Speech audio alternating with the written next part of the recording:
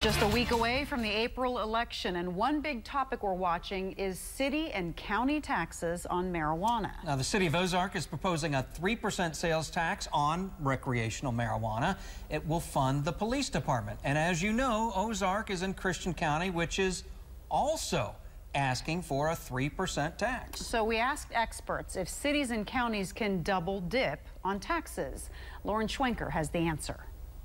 We'll see an increase in tax. We'll see a decrease in happy customers, and it won't be our fault. Blake Swindle is the CEO of Swin Dispensaries. $32.79. One of his many locations is in Ozark. It's a place that could see multiple added sales taxes if voters approve them in the April election. The city of Ozark is asking voters for a 3% sales tax on recreational marijuana.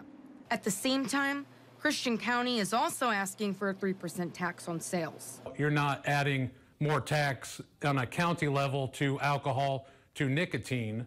So why would you want to do that with cannabis unless you're trying to target a demographic of people for just what they use, what they prefer to buy as a consumer good? We asked the Christian County Commissioner about what some voters consider double tax dipping. When you go to the grocery store, you're paying a city's tax, you're paying a county tax, you're paying a state tax, so there's layers of taxes. So I look at it as not double dipping, but layering of taxes. County Commissioner Lynn Morris tells us they did have some back and forth with the Department of Revenue at first, but the final verdict, it's allowed.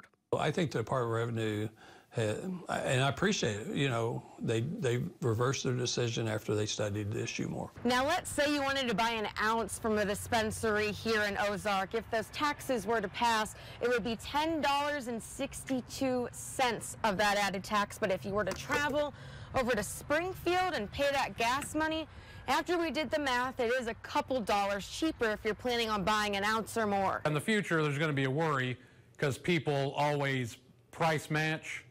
So regardless, they're immediately going to think, okay, I have a higher tax in this location. They won't consider my normal prices of flour, my normal prices on a bag of gummies. Swindle feels marijuana users are being targeted. It's an unfair advantage to those folks that prefer cannabis over alcohol and nicotine. Reporting in Ozark, I'm Lauren Schwenker, QI3 News. Springfield voters will not be considering a similar tax at the polls in April, but you could see this type of ballot question later this year.